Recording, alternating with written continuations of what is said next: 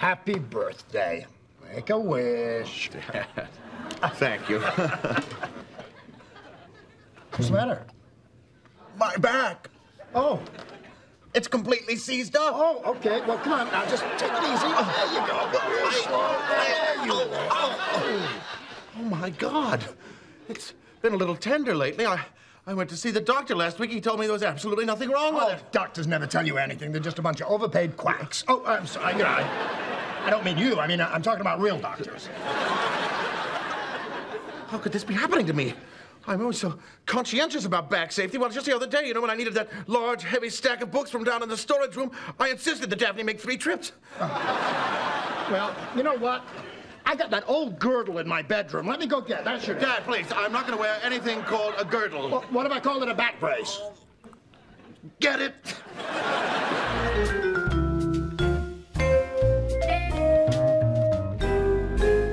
Coming.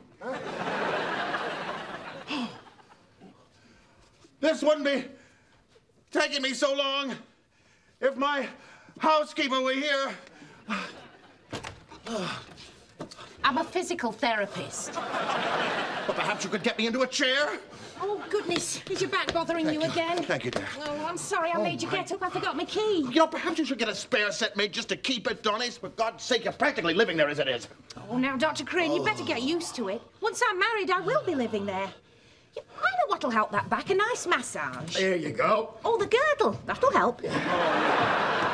Now, this will be kind of hard to put on by yourself, but if Daphne holds one end and I hold the other, you can kind of spin into it. Please, Dad. This is humiliating enough as it What's is. humiliating about it? Now, you just hook it in the back like a bra. Just give me that. I think the whole thing is probably stress-related. Well, that's very possible. You know, birthdays can be anxiety-provoking, especially for people of a certain age.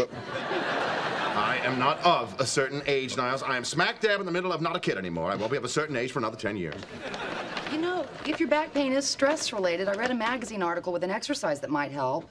You just go someplace where nobody can hear you and list all the things that bug you. And in what esteemed medical journal did you find this little tidbit? Cosmo?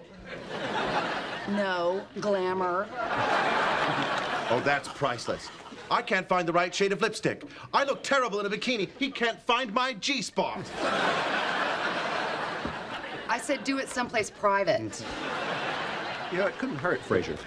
Oh, Niles, it's absurd. The more you resist, the more I'm wondering if there's something you're trying to avoid. Well, thanks for backing me up, Niles. You know, the same article said if you rub a raw potato... If we're going to sell him on this, you should drop out now.